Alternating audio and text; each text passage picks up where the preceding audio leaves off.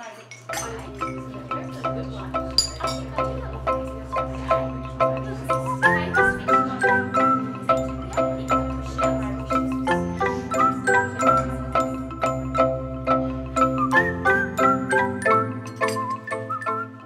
didn't win the statue performance Disneyland competition, Archie. The cousins aren't going to Disneyland.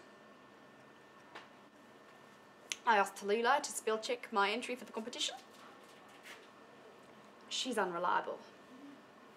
Statue Man Bob says that all the statue performers at Disneyland are one-pose ponies, and say what you like about my spelling, but I'm a multi-poser. Archie! What's wrong? You've barely touched your flat white. It's languishing there on the table.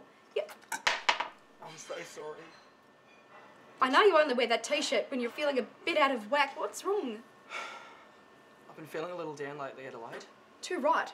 Well, yeah. I know I'm a very bouncy and sprightly person usually. Like a kangaroo. Last night I had this dream again. I'm at the cafe. And my phone rings. I reach into my pocket. Marbles. M-A-R-B-L-E-S. Marbles. Yeah. And I don't really know, like, how that's happened, but I feel like if you cut me in half, marbles would, like, fall out of my body. And No one's going to cut you in half. well, I do get scared, Adelaide. I'm cracking, you know. I'm a cracker. I can't be everything to all men. Do you know what I mean? Yes, but Archie, what you can be is a statue performer to all men. And I know that the reason you're cracking is because you're hollow. And you know why I think you're hollow? It's because you've abandoned statue performance. Come back to it, Archie. No, Adelaide. It's just, you know. Remember the days when we were 13? All right, you need to take a sip of that. Remember the days when we were 13 performing for the Prime Minister? We made that man cry. I do remember that, Adelaide. I do. Yeah, and I know what happened. Do you remember what happened? Yes, I remember. Well, I had to lie to the army so I could get in because of that injury. Shattered elbow, schmettered schmelbo. Come to the competition with me next weekend. I can't make the horse front and behind without you. I need you. I don't think I could fit into that like a unitard again. I mean, I've grown hips since then. We've all grown hips since then. Archie, we can do a duo performance. Come with me to the competition. But I'm not the pixie boy I used to be. You're the man you are. What? And what the world needs right now is men who can stand firm.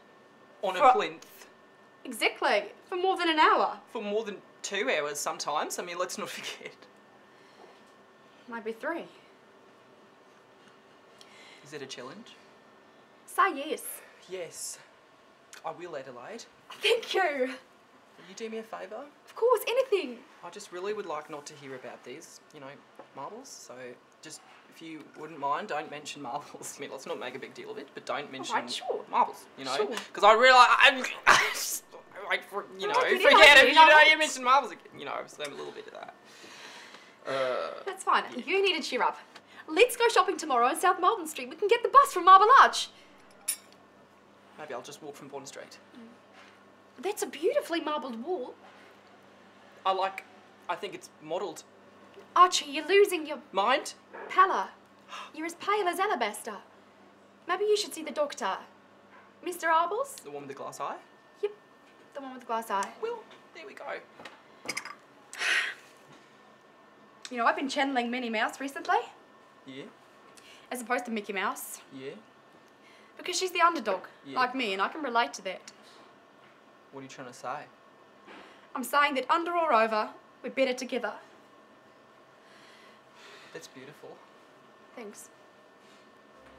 I love you, sis. I love you, bro. Yeah.